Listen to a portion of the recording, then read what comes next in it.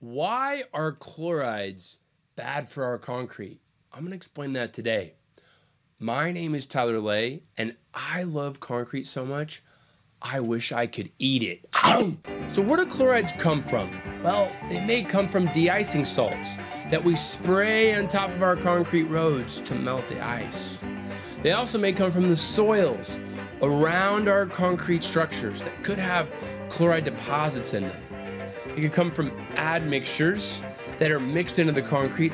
That should never happen, by the way. Or they could come from ocean water that splashes up or sprays onto the concrete, or is the concrete's right next to it.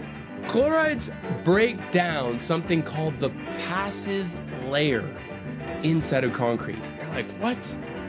What's the passive layer? Here's a picture of the inside of concrete. I'm showing a rebar at the bottom with this passive layer around it. This is this protection that the concrete forms around the rebar because the concrete's got a real high pH in the pore solution. I've talked a whole video about it that I'm going to reference here.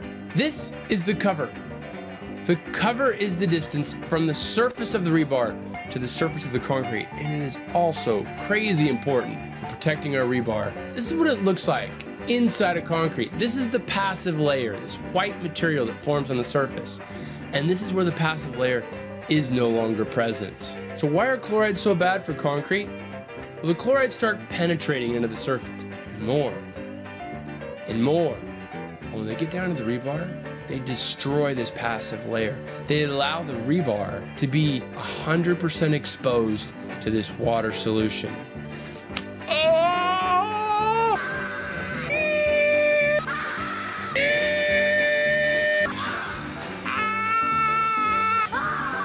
So why is this a problem? Well, when corrosion starts to happen, it causes the cross-section of our rebar to change. We actually lose area, we lose material.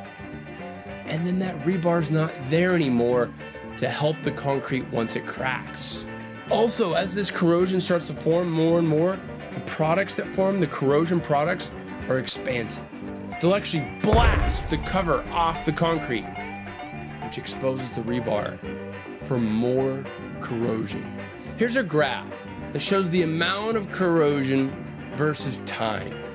And even when you put rebar in, there's going to be a little bit of corrosion that's going on. And over time, as the chlorides penetrate eventually, and they'll compromise the passive layer. So when does this happen? Well, it depends. One typically agreed upon number is 0.4 pounds of chloride per pound of concrete, or 0.4 kilograms of chloride per kilogram of concrete, but that highly depends on the concrete mixture. And there's a lot of people that argue about this. But then, even after the passive layer is compromised, corrosion doesn't start immediately. It actually takes some time, something called the initiation period. So how long is this initiation period? Well, it depends. People argue and have measured all kinds of different numbers, but its general agreement is somewhere between 5 and 10 years. So when does the concrete start to crack? Well, if we go back to our graph, cracking doesn't happen until way up here. It doesn't happen until there's substantial loss in cross-section of the rebar. That's kind of a big deal. So when does staining happen? That's when these rust stains start oozing out of the concrete. Well, they may happen up here when significant cross-section loss is happening to our reinforcing steel. So when cracks occur, corrosion's already starting to show substantial corrosion. In staining, we see even more section loss. So how do you slow this down? How do you stop this from happening? Well, number one, the easiest, the cheapest, probably the best way is to increase your cover.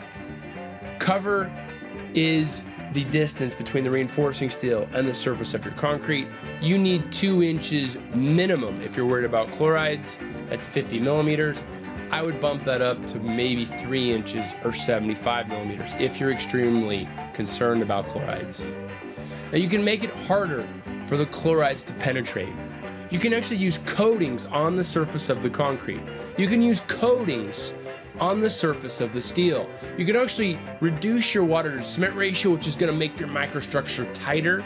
And you can use SCMs, which again will form more hydration products and make it harder for those outside chemicals to come into the concrete. There's all kinds of other things you can do. You can use different types of reinforcement. You can use something called impressed current, corrosion inhibitors, sacrificial anodes, amines, and there may be even more. People try heavily to make their concrete structures last longer. This is a big deal. I hope you liked watching this. Please give me a thumbs up, subscribe to my channel if you have not, and leave me a comment below. And check out the bell. It'll actually help you stay informed when I upload new videos. Take care, everybody. Bye.